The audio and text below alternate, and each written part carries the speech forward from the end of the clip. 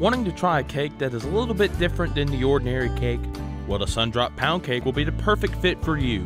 The Sundrop Pound Cake is the epitome of a cake that exemplifies Southern hospitality. Here are the instructions for the cake.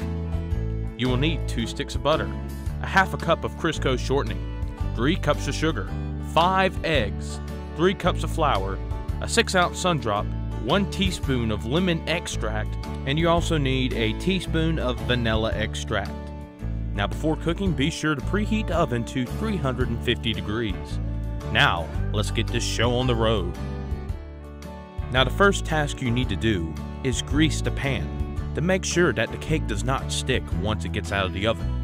You will need to use Crisco to rub across the pan with a paper towel to make sure the whole pan is greased up.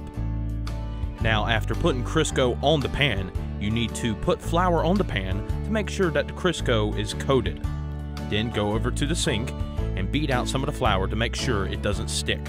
After you flour the pan, put the pan to the side until later notice. Now that the pan is out of the way, grab yourself some sugar, butter, and Crisco and put it into a bowl. Now what you need to do is beat it and stir it until it is light and fluffy. Now the next thing you need to do after beating the Crisco, sugar, and butter is to crack some eggs and put the eggs into the bowl. The next thing you need to do after putting eggs into the bowl is putting some flour into the bowl as well. After you put the flour into the bowl, just mix it and beat it once again until the ingredients are mixed into each other. Now, after beating for the second time, you need to put the lemon extract and vanilla extract into the bowl. Now, the order of where you put the lemon extract and vanilla extract does not have to be in any order. As long as you put them in the bowl, you should be good to go.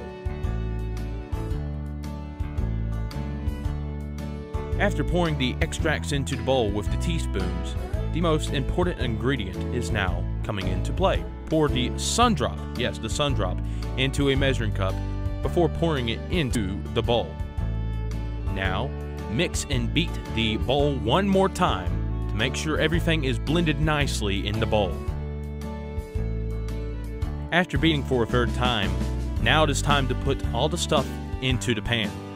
Now it'll take a little while, but be sure to put everything that is in the bowl into the pan.